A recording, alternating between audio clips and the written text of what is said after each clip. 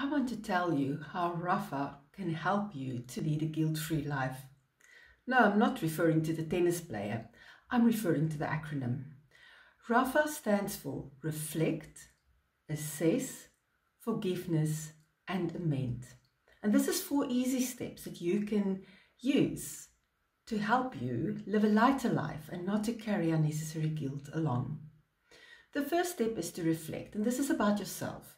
You need to know what is your values. Do a value exercise and determine what is your core values. And it doesn't help you say you have 10. You really need to narrow it down, maybe to 3 core values such as integrity, commitment, non-judgmentalness, or whatever your core values might be.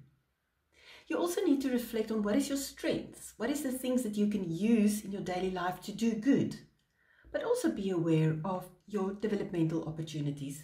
I don't like to call it weaknesses. I like to see it as opportunity of something that if you wear on, you can make it better or you can work on it. For example, impatience.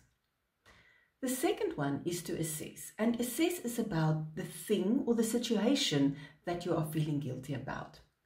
It's looking honestly at the thing or the situation and assess whether your guilt is appropriate or inappropriate, whether the guilt is needed or whether it's something that was really unintentional. So there's a difference between something that you do intentionally versus unintentionally, a thing or a situation that might have occurred where you had a hand in.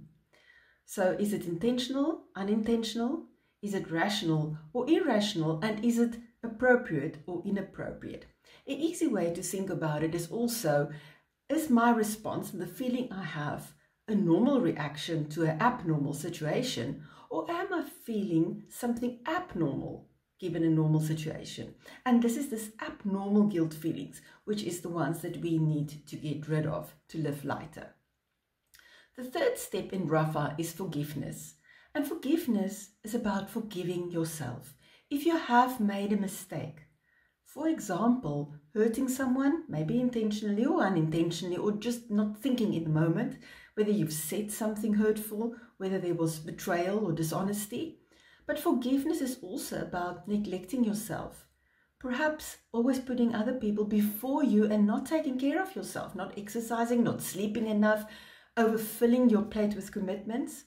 So it's forgiving yourself, but it's also about asking forgiveness from someone that you've potentially hurt or potentially have not acted appropriately.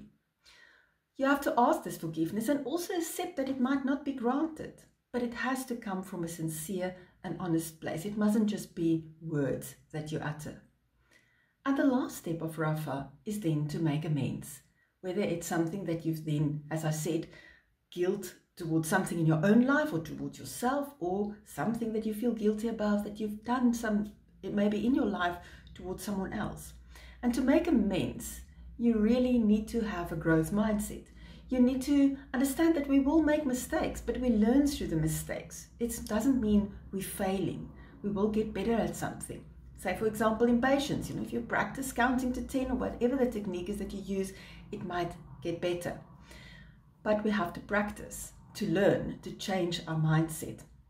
We also have to, in this amendment phase, be deliberate in our actions and really have an action plan. How you're going to change your behavior, how you're going to change things, and again, how you're even going to take better care of yourself.